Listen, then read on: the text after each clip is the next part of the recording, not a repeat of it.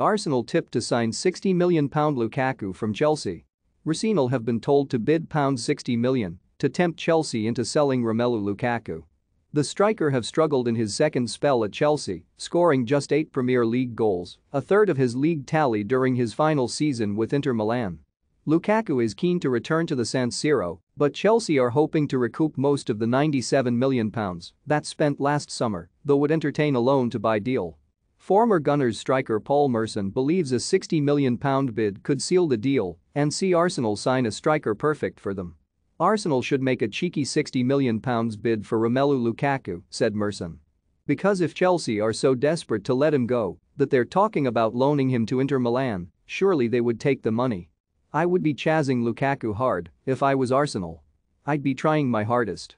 You don't have to do too much running at Arsenal. The way they play, you want the centre forward to be up front and stay there. He would suit them. Arsenal have runners who could get in behind him and supply him with crosses.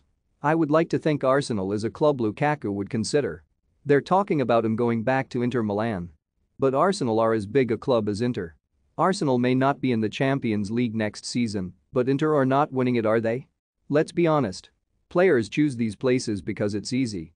He knows he would score bundles of goals in Italy because it's a dawdle. He'd be playing against teams that will lie down. The Premier League is not like that. It's hard enough to score against Norwich. But Lukaku would score goals for Arsenal.